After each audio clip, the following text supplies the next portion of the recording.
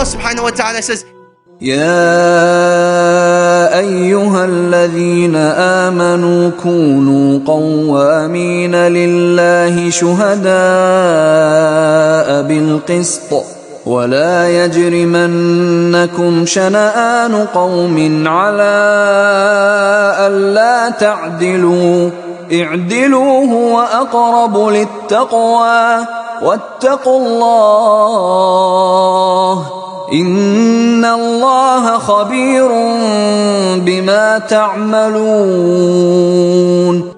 And look at the example of the Messenger of Allah sallallahu alaihi wasallam. During the Battle of Badr, one of the first confrontations the Muslims are having with the disbelievers at that time.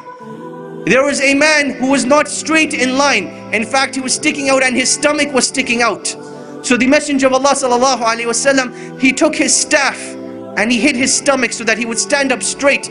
Someone who is courageous, someone who is brave, someone who looks as if he's going out for battle. And at that time, that man, he took offense. He said, "O Messenger of Allah, I want my retribution.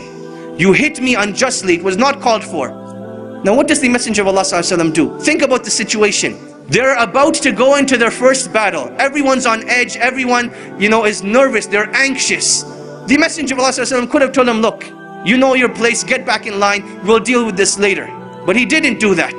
He showed us that even in such moments, when the odds are against you, you have to be just. Because it is with justice that Allah subhanahu wa ta'ala grants victory and izzah. So what did the Messenger of Allah sallallahu alaihi wasallam do? He walks up to the man, he says, "Here is the staff," and he lifts up his shirt.